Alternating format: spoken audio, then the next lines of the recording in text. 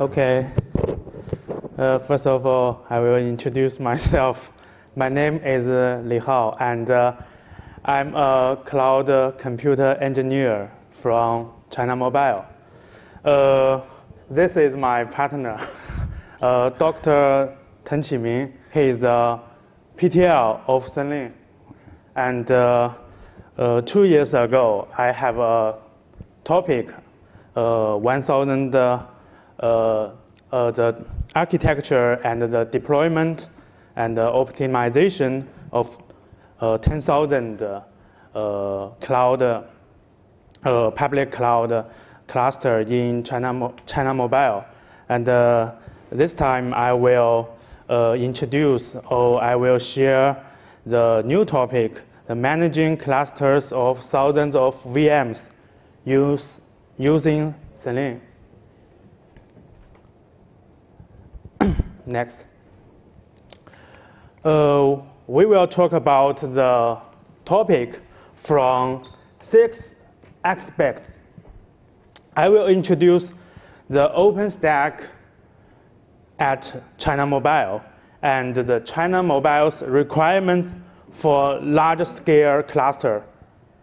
Then Dr. Teng will talk about something about Senlin, and he will tell us something about the important about Senlin, and she will also talk about the challenges and the solutions we solve the problem.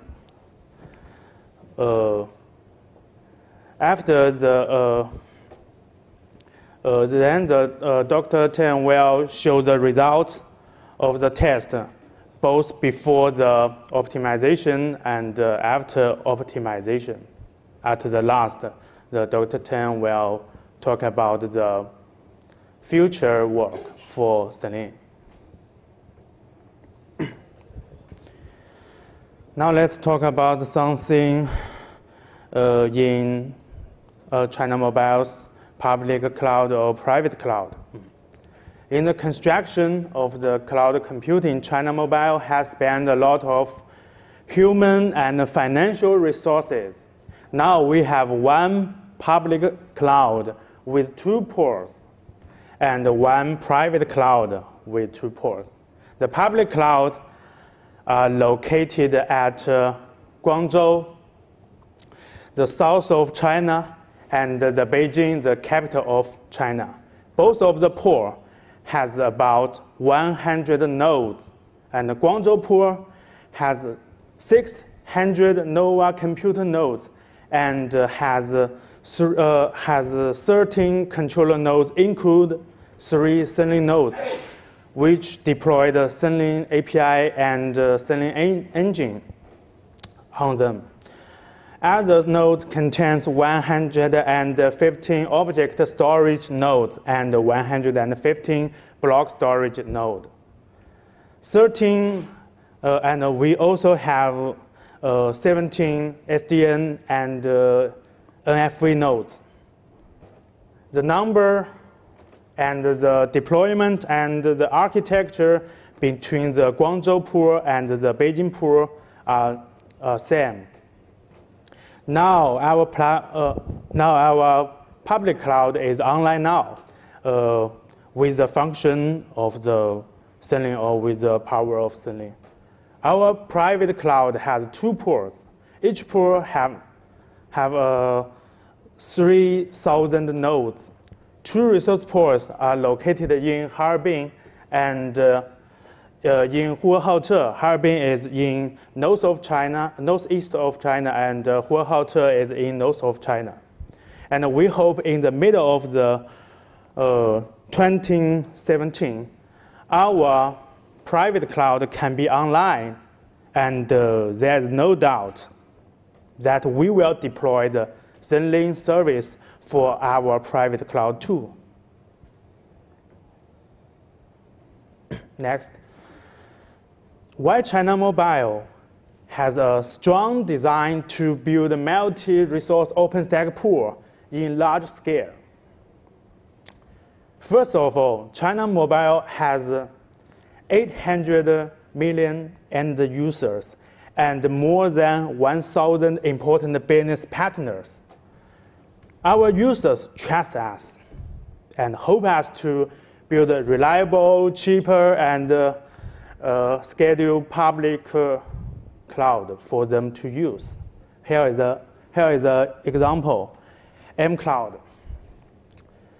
In China, a large number of users want to back up their local file into cloud. So we developed a new cloud called mCloud.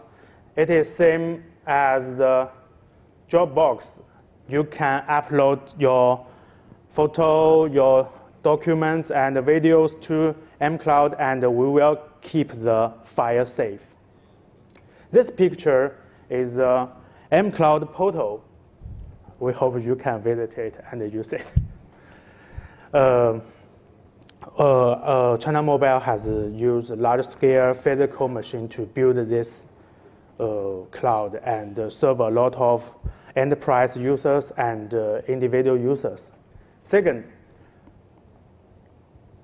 China Mobile provides a lot of internal and external service in order to improve physical machines utilization and reduce cost and increase service reliabilities. We should migrate some of the service into cloud. For example, China Mobile's internal business analysis system and internal R&D system now is well migrating to the cloud. And third, by using China Mobile's public cloud management platform and private platform, all the resources include computing, networking, storage, are centralized, managed, and controlled. It reduces operation and maintenance cost and enhance the ability to use and manage all the resources in different data centers. Fourth, we think building a more large-scale OpenStack cluster in different regions let the end user can choose the nearest pool to create and use their resource. This makes the service and the resource close to end user. Next slide, Dr. Tan will introduce us something. Okay, thank you, Hao, for the background introduction. Let's see. Okay, a little bit of background about the Senlin project. I know from the keynote talk this week, a lot of people, for them, this is their first summit. So maybe not a lot of people know about this project. Senlin is positioned as the cluster service on OpenStack. And we started this project 2 years ago. And the main targeted use cases is about auto-scaling, auto-heating, and that's high availability, load balancing, and flexible resource pool creation and management. On this diagram, I'm showing the high-level design, high-level architecture of the Senlin. So the left-hand side, you can see we have Senlin command line interface, and we have OpenStack client plug-in for this as well. Our friend from Huawei had contributed the Senlin dashboard, which is the Horizon plug-in. You can use it today, although the feature is pretty limited so far. And we have Python and Java bindings contributed from some other developers. So we have Senlin API talking to the Senlin engine. By default, you will get the two engines deployed. And what the service do is it calls the back-end services. Today, we support Nova Server and HeatStack as our main profiles. That's an important concept in Senlin design. A profile basically tells us how to create, update, delete retrieve a resource, and that is all. We will take over all the resource group building and operation work. When managing such a resource pool, we also have some built-in policies. These policies will help tell you how to manage the cluster in a smarter way. For example, we have scaling policies, which is pretty similar to the AWS and heat design.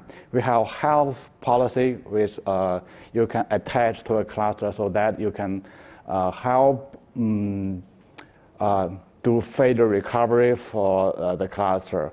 And the deletion policy that tells you when and how to choose a victim node to delete when you want to scale in a cluster.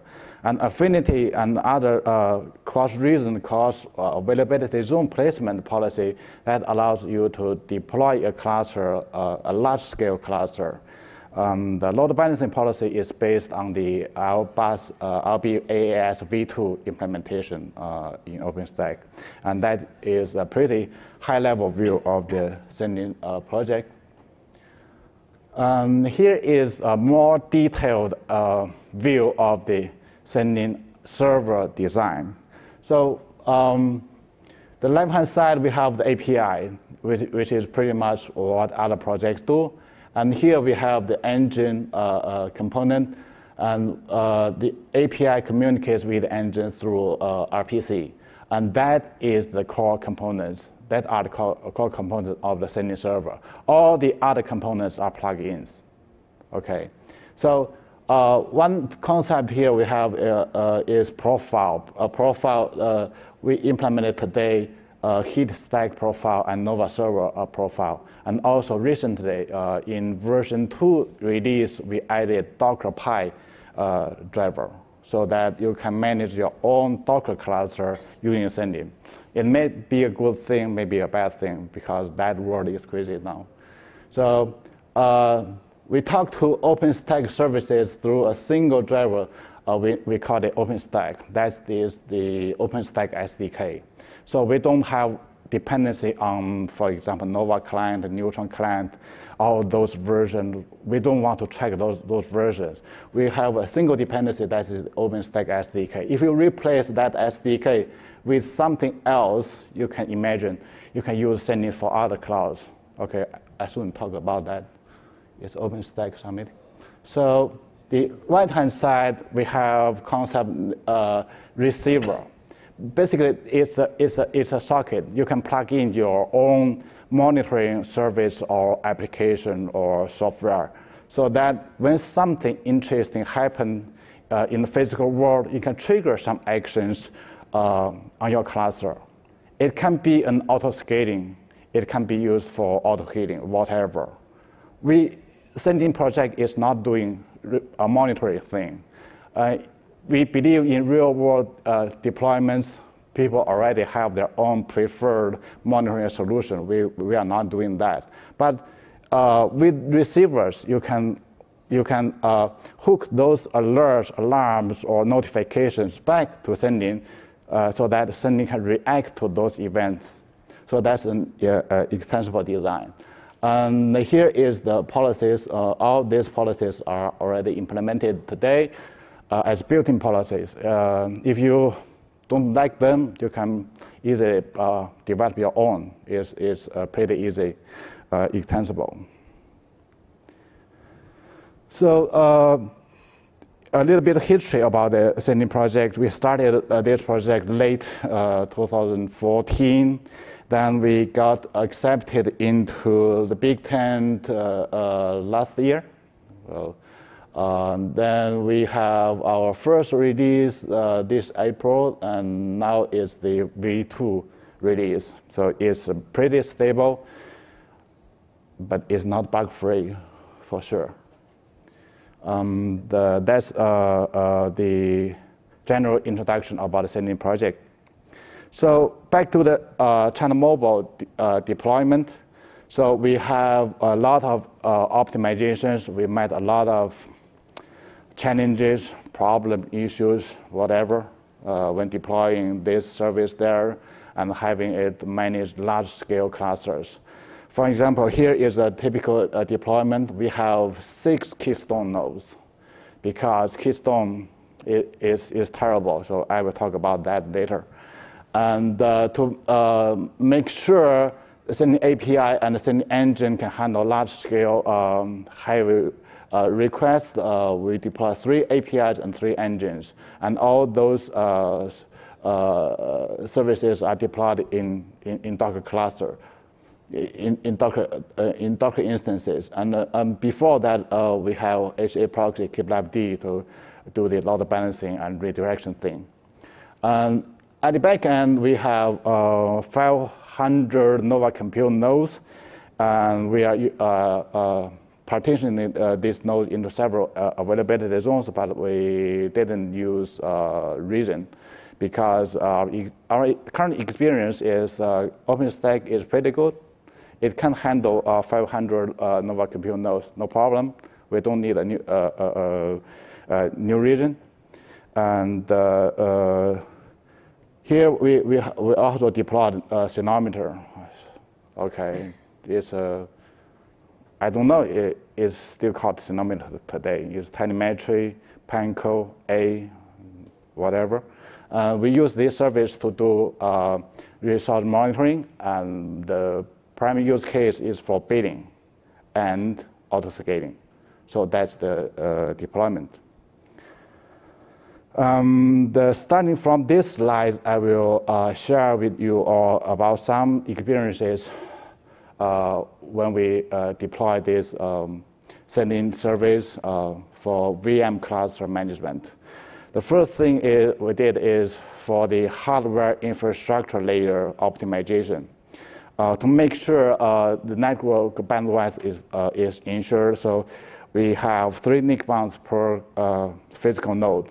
And we separate the business and the management and the storage traffic from each other. So that is the preparation. And for the core services, especially the InfluxDB node, we use SSD because disk I/O were found as the primary bottleneck there.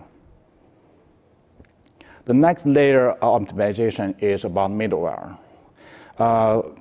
For HA proxy, we tried the default config where we have about 3 processes, but soon we found that is not acceptable. So we increased that number to 10. We have 10 HA proxies running. And we also did some optimization to the failure detection in HA proxy so that the HA proxy can react quickly to back-end service failures. Previously, this failure detection is only done through TCP, which is not that reliable. So we improved that. And the second optimization is about kubelabd. We improved the exception handling in the face of network adapter failure. When such an event happens, we quickly restart the network. And if that still cannot solve the problem, we reboot the node.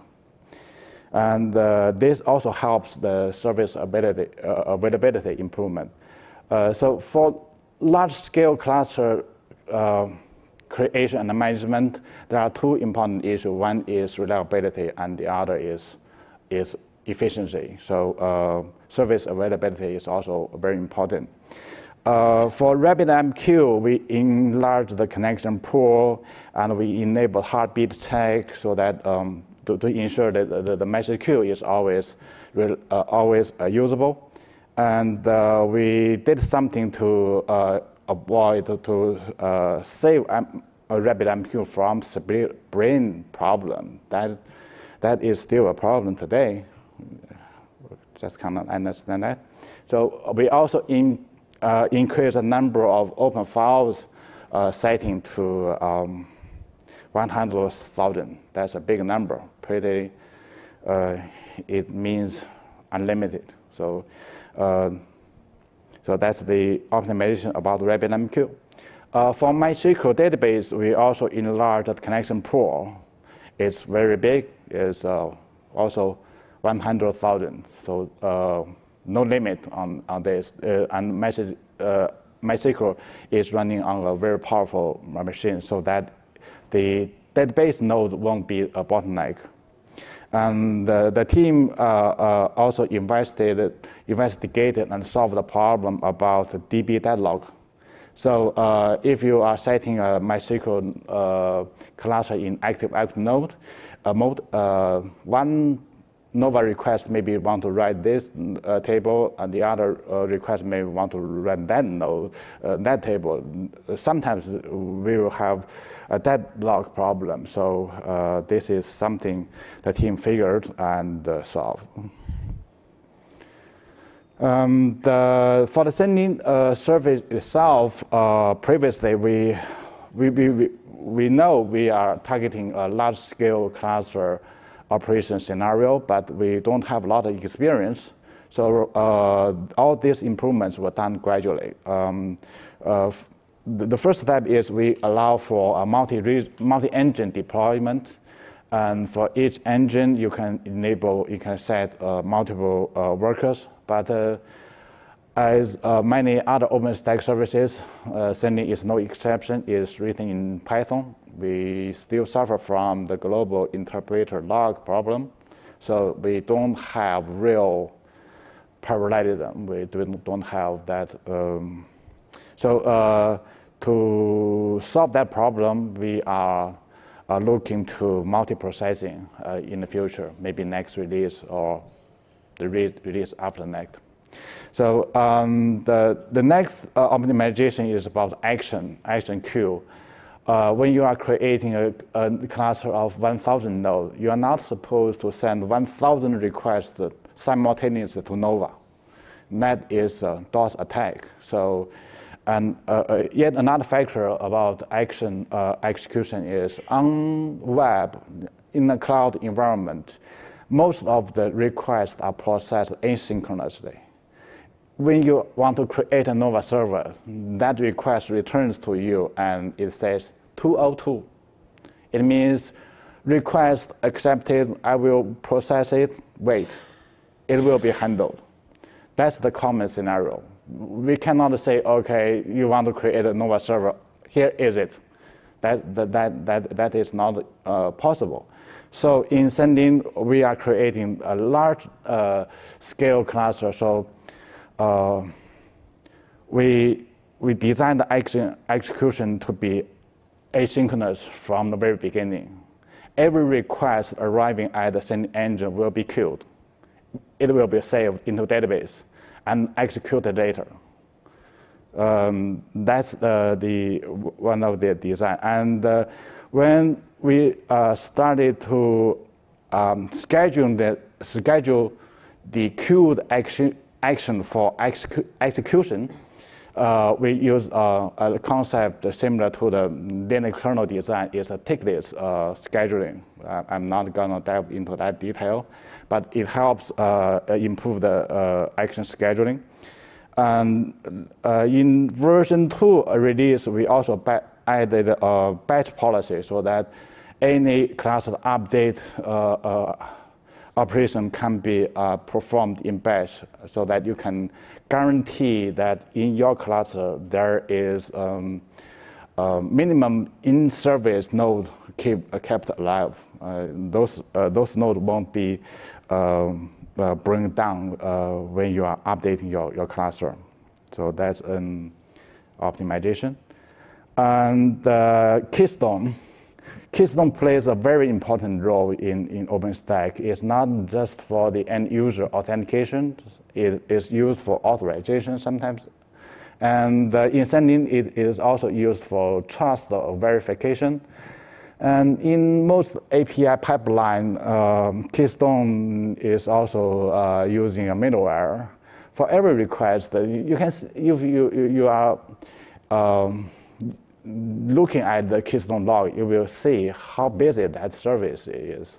So we soon discovered this, and we in the China Mobile case, we deployed Keystone as Apache plugin, so that we can benefit from the Apache web server design, and we increase the number of workers for the service. And another interesting thing we did is about the token format. The default configuration is PKIZ, the token format. And we did some experiments, some benchmark using a different format format. And that change has two results. One result is the when we profiled this using Rally and setting the concurrency to 5,000. And if you are using PKIZ to complete this benchmark, we need about 160 seconds. But if you turn to use Fernet, it's about 57. That's a huge save. And also, another side effect is the failure rate is greatly reduced. Previously, we have about more than 400 failures, but after this change, we have only 4. So that's a huge improvement. The next optimization is about Nova. We tuned the max pool size. That's not difficult to imagine. And we also optimized the scheduler host subset size, so that the chance having Nova to schedule 2 VM to the same host is not that high. So Nova, after this setting, Nova will try to pick a random node from the top 10. So that's greatly improved the service concurrency throughput. And for the China Mobile deployment, we also tuned the flavor properties so that we can ensure the host resources will be used efficiently. Yet another factor we did is we use config drive. We don't use metadata service. And it kind of common knowledge today. The Nova metadata service is not that reliable. And the last craziest thing we did is we cache all Gnocchi images at all compute nodes. So when you want to start a virtual machine, you don't need to download that image from Gnocchi. So that's a huge optimization. The next thing is about neutron tuning. According to the experiment, previously, if you are using OVS tools to distribute a flow table, to change the OVS DB port configuration, for each record, it takes 0.4 seconds. That's a huge amount of time for this particular operation. So the team there tried to optimize this. For the restart OVS agent command, we parallelized that execution. And we also did some other optimizations so that, for example, we avoid deleting the pods and the flow table when we restart the OVS agent. And this patch has been merged into Liberty. And we also use local controller RYU to distribute the flow table. That patch is also merged into Liberty. The last thing I'd like to mention about Neutron is LBAS v2 today is pretty slow. For the status update, previously we set the timeout to be 10 seconds or so, but it's still not enough. So we don't know the real deployment, what kind of a threshold would be the best. So we made that LB status timeout a configurable option. When you are deploying Senlin and attach a load balancing policy to that cluster, and you can tune this number for your particular setting. The next optimization is about telemetry, Ceilometer. As I have mentioned, Ceilometer is very important for the China Mobile OpenStack deployment. They are using it for business purpose and also for scaling the VM cluster. And according to our profiling result, the Ceilometer plus MongoDB deployment is not a good combination. It is virtually not usable. So later on, we migrated to use Gnocchi. And after this shift, we now can get a sample query in less than 5 seconds for 10,000 VM deployment. So that's a huge improvement as well. So after all these optimizations and some others I'm not mentioning today, so we finally got some results. These are very preliminary results. Don't trust us. Because these experiments was done in non-production environment. And when we were doing this experiment, the production environment is already online. So, but it gives you still some idea. Back in July this year, we still have some low concurrency and failures. But after a 1 month work, okay, things has been improved significantly. And speaking of future works, next steps, and Hall just mentioned, we will deploy some other sites at Wuhan and Harbin. Both will have 1,000 nodes also. And the next thing is about container management. We have a preliminary implementation today. We are gonna going down that direction anyway, because in many use cases, people don't want to shift from OpenStack command line to Kubernetes to whatever. They only want to use Docker as a lightweight virtual machine to run their workload, deployed, scalable, and highly available. Period. So that's a simple use case. We can do that. And the last thing is about the management of Senlin service. Today, Senlin is deployed as a Docker container instance. If the host node used is restarted, it fails, we have to manually start the Docker instance. That's terrible. So it's not a complicated task. We've solved that problem as well. With that, I'm pausing here and see if we have any questions, suggestions, donations, whatever. Thank you.